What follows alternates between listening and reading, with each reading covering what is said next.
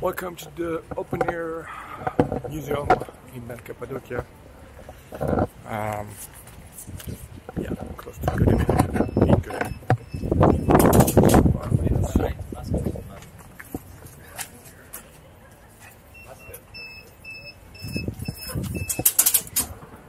Just stopped drizzling. It's raining a little bit.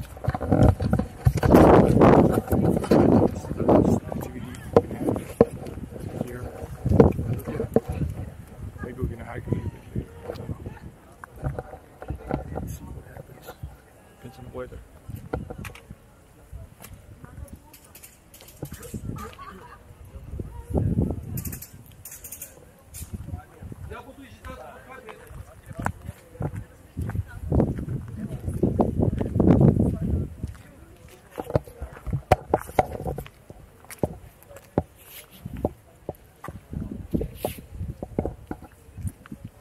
Or is it trying to take you back?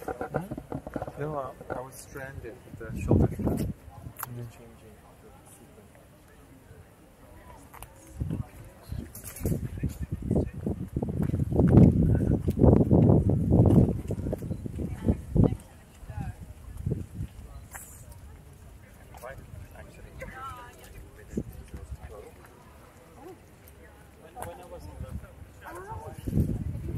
Nunnery.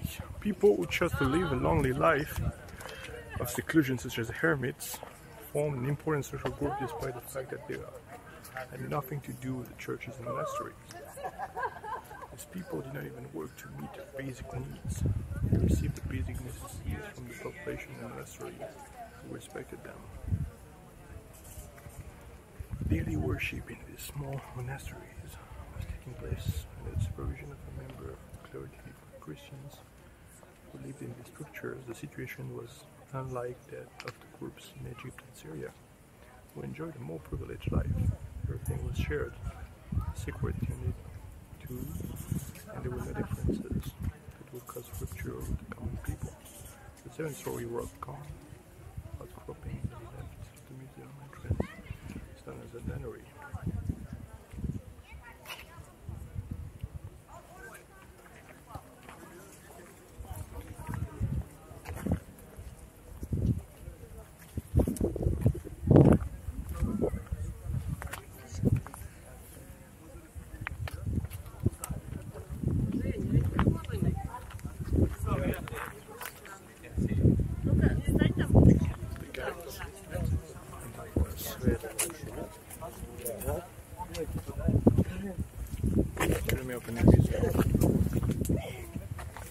Second century.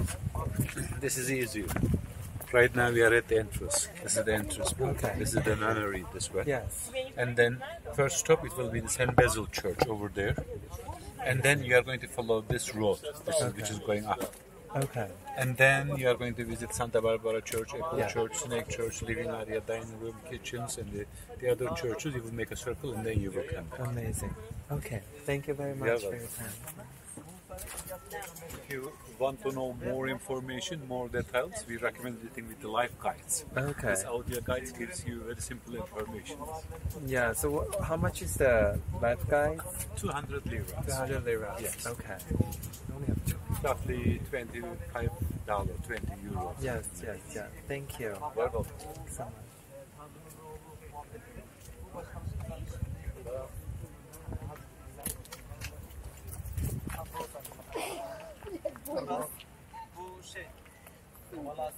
By the end of the 2nd century, a large Christian community formed Cappadocia. It was known as their way.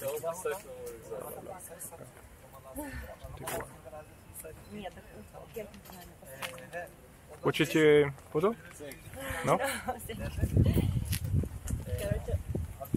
Yahuda Hazreti İsa'ya diyor ki Roman askerlere diyor ki sarıldığım kişi İsa'dır diyor. Kişi İsa'dır diyor. Ve sarılıyor. Hazreti İsa'ya sarıldığı sahneye bakıyor. Şeyler var. Roman askerler var. Aslında It's gonna be pretty slow for you guys. Ama Yahuda Yahudiler Does she want to go or what? Okay. Jerome, I'm gonna follow him. Do you want to go together? Yeah. Okay, let's go to this corner. First, let me give you some information, historical and geological information. Thank you. And then we can start to look at all this. This is too big. I think it's better Yeah. to have someone. If you want, you can sit. Oh, no problem. Okay. Welcome to the Göreme Open Air Museum. My name is Cem. C-E-M, we spell Cem. Oh, Yes. okay. First, we start with the geological history of Cappadocia. While we are in here, you will see very interesting shapes. Yeah. All those shapes are natural shapes. Just the inside, the caves built by the humans. If we look at the geological history of Cappadocia, it started 10 million years ago. Wow. There was a tree volcano in here. The biggest one is Erciyes on Kayseri direction, roughly 4,000 meters high. And the other two volcanoes on Aksaray direction, Hasan and the Menendez mountains. These three volcanoes, 10 million years ago, they were active volcanoes. When they were active volcanoes, they had been carved all this area with the volcanic ash and lava stones. From one volcano, two materials comes out. 85% volcanic ash, 15% lava stone. Cappadocia, it's meaning 85% volcanic ash and 15% lava stone. So it's very soft. Right? Yes. One part is soft, the other part is volcanic lava stones are Harder. Yes, harder. And important part, the thickness of this volcanic ash, 200 meters. That's meaning these three volcanoes, they were active volcano 2 million years. Wow. After 2 million years, when they're not active anymore, by the naturally start to give us some shape. Because of this volcanic ashes is very soft material. When there is rain and snow, this soft material melts, goes down. But lava stones, they stay there. If we look at there, we can understand. You see the black lines, all these black lines? These are the lava stones. White color, light color is the volcanic ash. So by the time this volcanic ash, soft part will go down. Only lava stones, they remain there. We need 20,000 years more to see this shaping. So here just started a few thousand years ago, roughly 5,000 years ago. But if you look at this part, we will see only black colors. So that's meaning once this place, it was full of volcanic ashes, rainwater, snow water, it had been took away all this soft part. And only the lava stones, they stay in here. English is perfect. Thank you very much. And the people who were living in here, they saw this is their soft material, and they built all their houses, churches, and the monastery inside of the caves. Because of there are two main reasons. First reason, hiding from the enemies, and second reason, hiding from the temperature. Right now we are in 1,200 meters high from the sea level. That's meaning winter is very cold, minus 15, 20, and snow, and summer is very hot. So if they have this kind of cave rooms, these cave rooms, it has got fixed temperature, winter and summer always 14 degrees. Wow, amazing. And if you look at the civilization history of Cappadocia, we will see as an oldest civilization, Hittites, they were living in here before Christ 3000.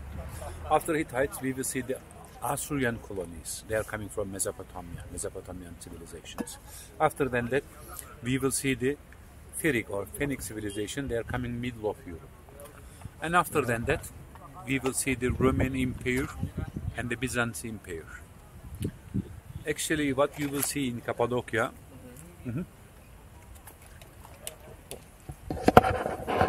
Help. Just trying to close this thing.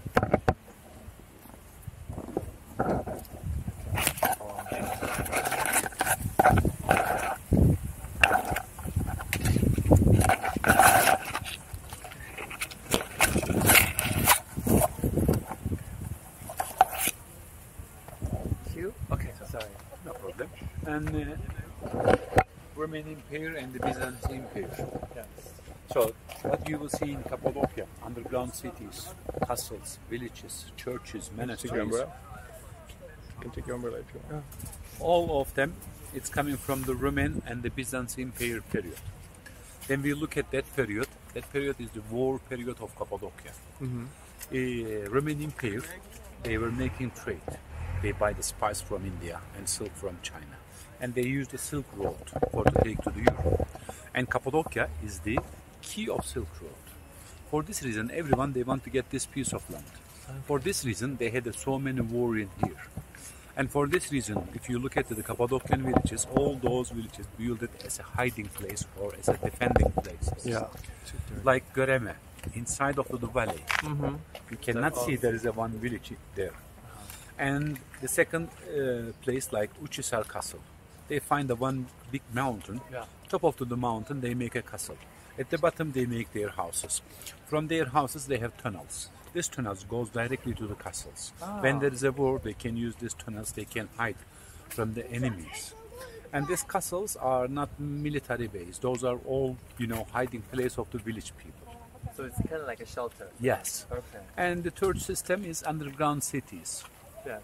If you go to underground city, you will see. Yeah, we went 2 days ago. You will see it's a flat area. There is no mountain, there is no valley. Right. So these people, they need to hide from enemies. So in this case, they built the underground cities, hiding from the enemies. They had so many wars in here. Mainly Roman Empire, they were winning all the wars. But before Christ 200, they had one big war against the Persians. And in this time, Roman Empire, they lose this war. Persians, they came until here. They took to the Cappadocia, they built a kingdom here. And they did call this kingdom Cappadocia Kingdom. And then first time we see the Cappadocia name there. And yes, and the meaning of the Cappadocia, country of beautiful horses. Yeah. So, but Cappadocia, it's Persian name. Yes, Persian names. And they did call country of beautiful horses because of here in that period. Here it was the horse farmery of the Roman Empire. When the Persians they come in here, they saw all these horse farms. And then many horses, and they did call country of beautiful horses this place. They were in here only 50 years, but this 50 years it was enough to give a name of this area. After that, they did call Cappadocia this place. And in that period, Roman Empire, as a religion, they were pagans. Their king, half king and half god. With this system, they were controlling to the people. Jesus in Jerusalem, they bring a new religion, Christianity, and they don't accept this religion, Roman Empire, because of they're going to lose all their power. Right. And they did the crucifixion of the Jesus in Jerusalem, and then they start to kill other Christians there. The saints who live in Jerusalem, they're afraid to live there. Some of them they went to Egypt, some of them they came to here, and then they start to teach this religion. Cappadocian people, they accept this religion very quick, but this place also controlled by the Roman Empire, and they don't accept this religion. But these people, they have so many places hiding from the Roman soldiers, castles, underground cities, and the valleys. And they did it over than 300 years. 350, when the Constantine, he became a king of the Byzantine Empire, he accepted this religion and he gave the freedoms to the Christian community. And then they start to build many churches and the monasteries here. There are so many churches and the monasteries. The reason, there is a one important person, Saint Basil. Saint Basil is one of the most important teacher of Christian religion. Christianity based on Saint Basil. Do you know Basilica? Basilica names. Okay, that's where it's from. Basilica names come from the Saint Basil. Oh wow. Yes. And he traveled a lot. When he come back, he saw that these Christians, they don't have the rule of the religion. For to put to the rule of the religions, he opened the first monastery here. And this is the one of the oldest and the biggest monastery of Cappadocia, Göreme Monastery. Monastery is meaning school, where the teachers and the students live. You can imagine as a campus, university and the campus. So here we will see a dormitory for girls dormitory. And at the back there is one more dormitory, this is for boys. So this place they start to use from after Christ 400 until 1920, roughly 100 years ago. Wow. After the First World War, Turkey and Greece, they did the one population exchange. The Christian community who were living in here, they went to the Greece, from Greece Turkish community, they came to the here.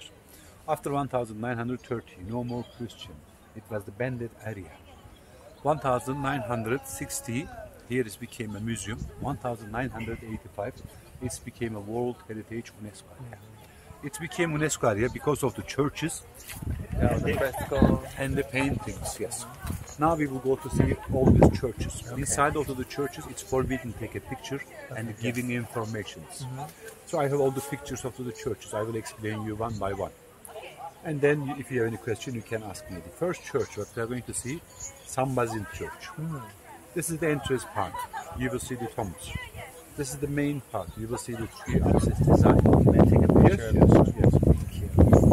And when you enter inside of the church, Why there's no picture inside? Do you know? huh? Do you There's know a why? painting picture. So, but you cannot, why you cannot take pictures? The people, they use flash. Ah. These are all natural dyes. Oh, so it was Yes, decorated. yes. So, inside of the churches, the paintings, it's coming from 3 different periods. When they built the churches in 400, in that period, icons, it was forbidden to have inside of the churches. So they painted red color and the geometrical design. Very simple painting. When it became 800, they started to add icons like Virgin Mary, Jesus, and the important saints. And when you look at the wall of the church, you will see 3 saints: Saint George, Saint Theodore, and Saint Basil. Saint George and Saint Theodore is soldier saints. For this reason, they are always on their horse with the war dresses. And the Saint Basil is the teacher. So this red color, geometrical design is 400. This is 800, and there is one more fresco style painting. This is 1200. All these churches built in the same time, 400. Painted 400, 800. When it became 1200, they repaint 3 churches. This church, So it has gone through yes, so many generations. yes, this church, those churches, you know, they have old painting at the bottom, red color, geometrical design. But these people, they want to tell all the life story to the Jesus. So they need all the space. So they had been used a special blaster. They carved the church with this blaster, and top of the blaster they make paintings. And this style called fresco style. Next church, it will be this. I will give you more information there. Let's start with the San Basil Church. Okay, thank you.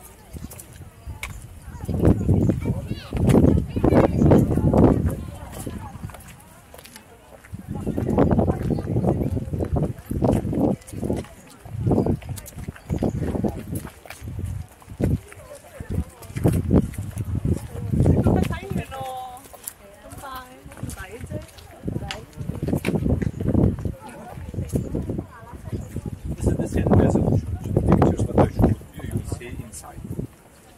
Please. So even if I don't use flash, I cannot. No, never know. It's watching it was a 360 traverse, and you get the next result.